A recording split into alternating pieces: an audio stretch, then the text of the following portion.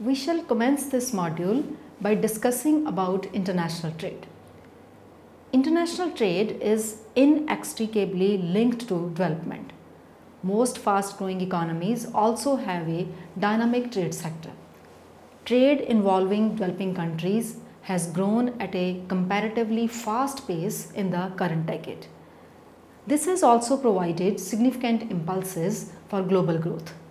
But there are genuine questions about a sure link between trade and economic growth in the developing economies. More generally, the benefits from trade are based on the static considerations of specialization and international division of labor, which shifts the production possibility curve in the rightward direction. But the skeptics say that this growth is actually realized through several channels, absence of which may cause the leakages in transfer of benefits of international trade to developing countries. Hence, for these economies, the growth can be lower even under free trade. However, the advocates state that the international trade influences a country's growth by impacting upon the level of those activities. For example, capital, technology, or know-how, which are much desired for growth. It is only through trade that the transmission of technology across border can be facilitated. In this sense, the advocates say that trade actually proved to be a blessing for the poor nations, as they have a very low base in the development of research and development. Apart from it, opening up to international trade extends the market of a country's output beyond national frontiers and may ensure better prices through exports. Developing countries have long strived for a development strategy that will sustain high economic growth, create employment opportunities, and eliminate poverty. Trade policy is being used by the developing countries as a tool for attaining their development objectives. The successful experiences of several developing countries, especially in Asia-Pacific region, that have achieved rapid economic development through trade expansion are being presented as a testimony to the benefits from increased participation in international trade. Until recently, there has been a general consensus that every country benefits from trade. However, recent empirical investigation has shown that less developed countries has not benefited from trade as much as their developed counterparts. It is being realized that though trade can be a powerful engine for economic growth, poverty reduction, and development, but harnessing the power of trade is often difficult for developing countries, particularly the least developed countries, because of the supply side domestic constraints. The difference in the nature of these constraints leads to different effects on trade, on economic growth, and hence different views about the relationship between trade and growth. After studying this module, you shall be able to know about different views on the effects of trade on growth, examine the factors causing negative effects of trade on economic growth, understand the factors causing positive effects of trade on economic growth, examine experience of different countries regarding export-led growth during different economic phases. Now we shall move on to discuss the different views on trade as an engine of growth. The question of relation between free trade and economic growth has engaged the attention of several economists like Naxey, Haberler, Mittell, Johnson, etc., who have diametrically opposite views to each other regarding the effects of trade on economic development. According to the classicals as well as the neoclassicals, the trade has its sure positive effects on economic growth of the trading countries, provided it is free from all controls. But Naqshband pointed out that the trade may not act uniformly as an engine of growth in all the countries, and it has greater positive effect in the richer central economies than the poor economies at the peripheries. Similarly, Mirdal also pointed out that the international trade may accentuate world economic inequalities.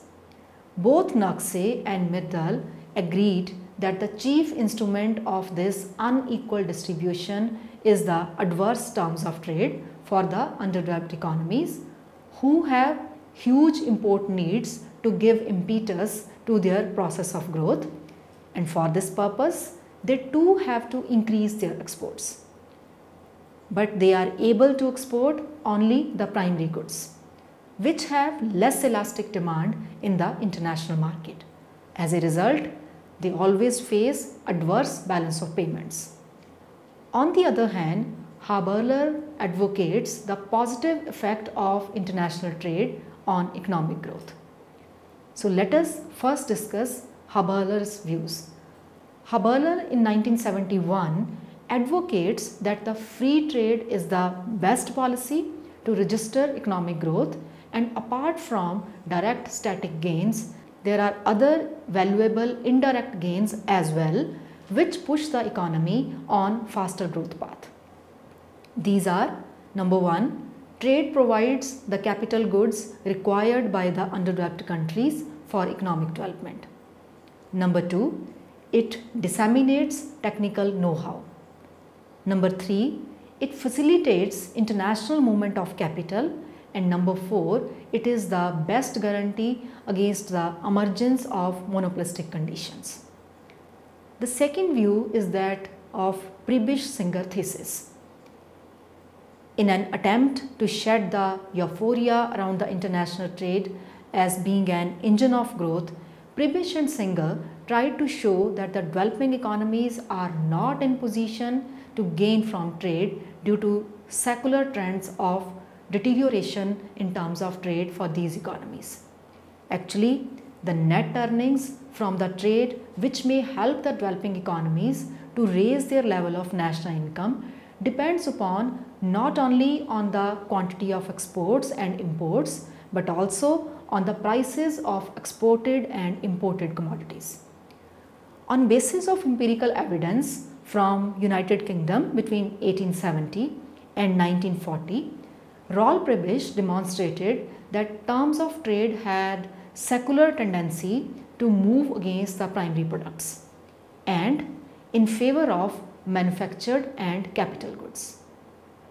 Since the structure of the developing countries is characterized by predominance of primary activities, their composition of trade is also dominated by export of the primary goods and imports of the manufactured and capital goods.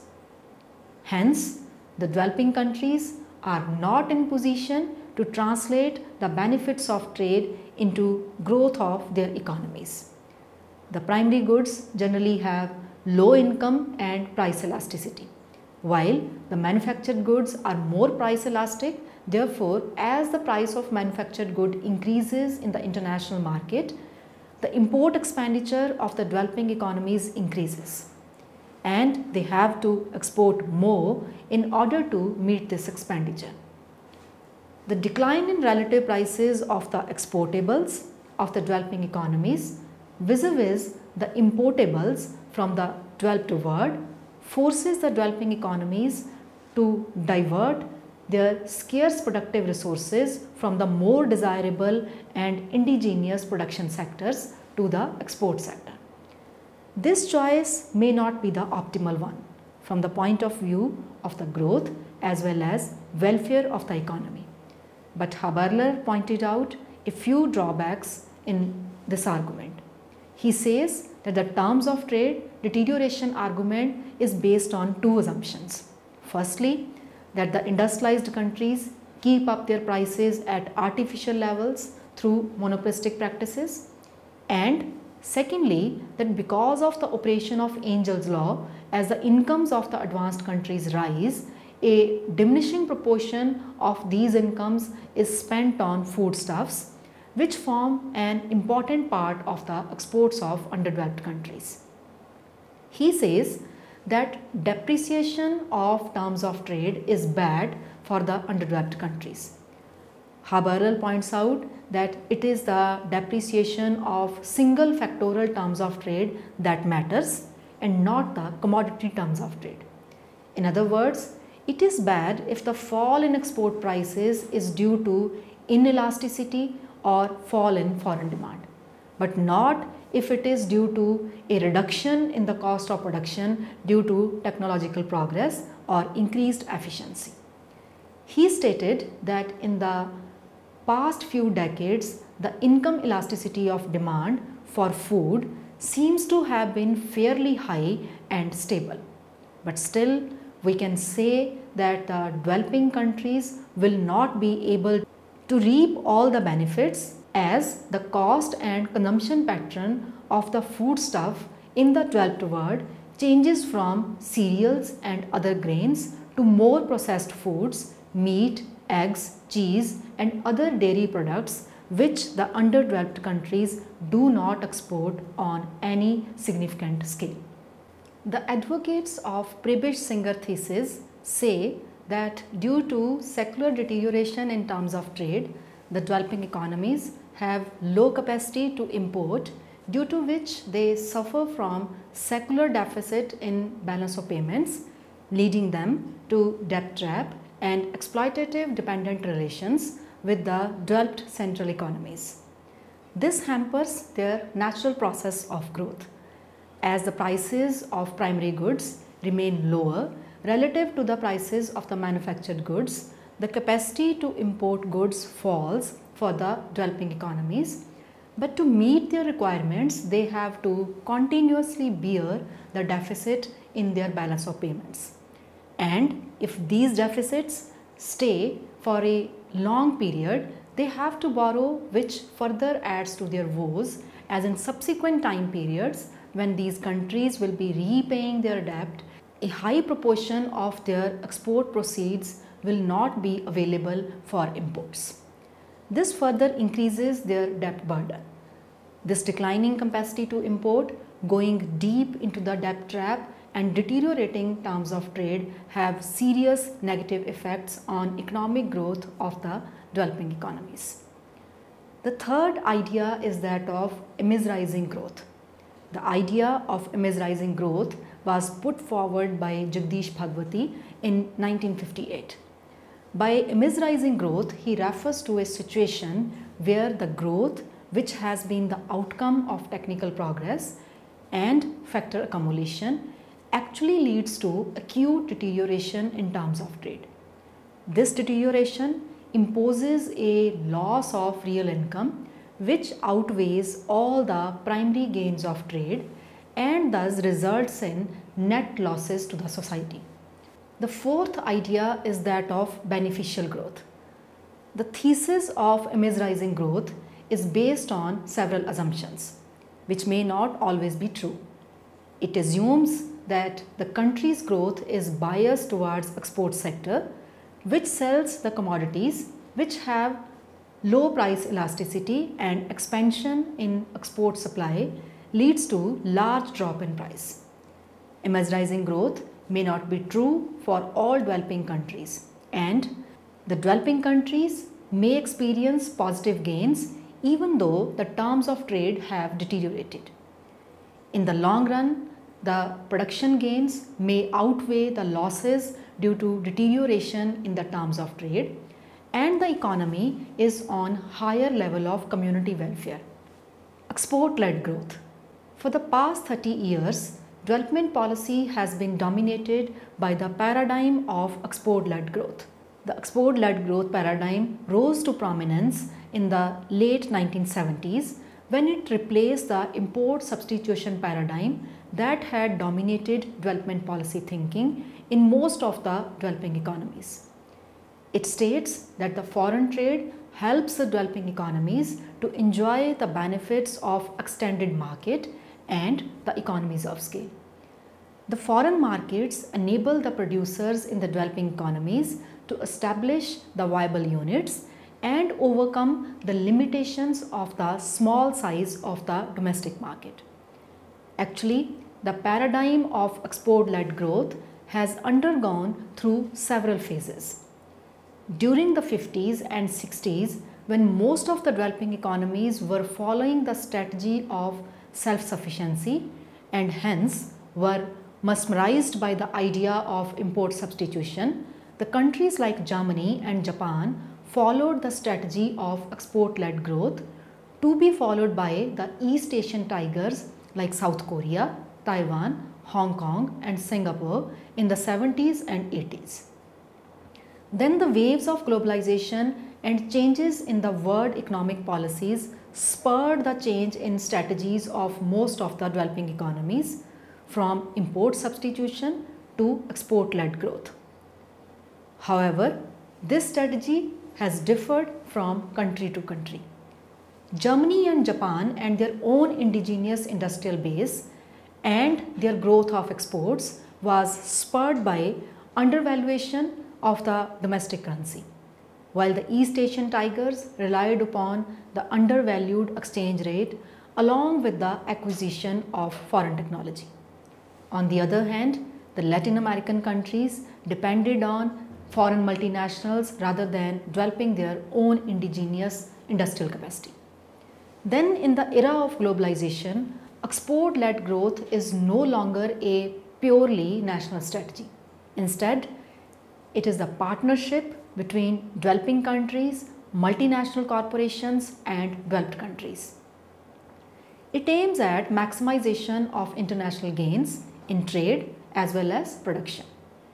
It has promoted a new type of export-led growth based on relocating existing production and diverting new investment that benefits emerging market economies by creating jobs, transferring technology and relieving balance of payment constraints on growth. However, the economies may not be owning the industrial base or experience the process of industrialization of their economies. On the flip side, this stage has also been the cause of deindustrialization in several economies, creation of international financial imbalances and undermines the demand generation process through diminishing levels of income. But China set a different trend in this type of growth. It followed this strategy with a combination of import controls, undervaluation of currency, development of indigenous technology and industrial base. Thus, we can see that different countries have followed this strategy in a different manner. However, the benefits have also proved much more elusive. Though China had done well in terms of productivity growth and growth of income, but countries like Mexico had been less successful. It is being felt that the initial gains from such strategy cannot be sustained until the economies do not improve their competitive strength through building infrastructure, industrial base and other related services. Let us now summarize what we have discussed in this module. Thus, we can see that there are different views about trade being an engine of growth. The advocates of this idea emphasize that trade enhances the production potential of the developing economies, provide them an extended market, better allocation of resources, greater access to technology, which collectively lead to improvements in welfare. On the other hand, the thesis like secular deterioration of terms of trade and image-rising growth show the darker sides of the trade, which propagate the idea that although international trade may lead to economic gains, but the distribution of these gains between the developed and the developing economies is not equal.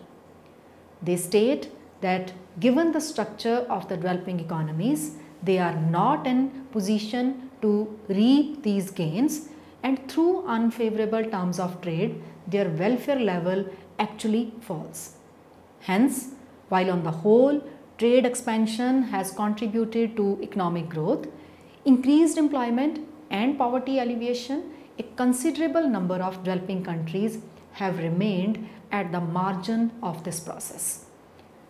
To integrate these countries in the global economy in such a way that they may be increasingly share the benefits of the expanding world trade is one of the main challenges facing the international community.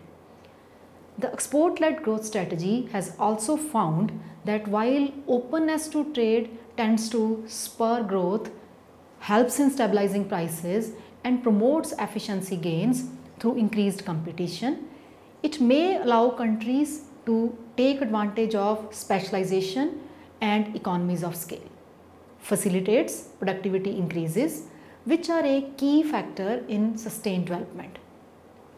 But such outcomes are not automatic.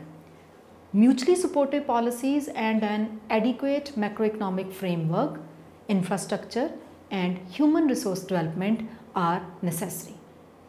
That's all with this module. Thank you.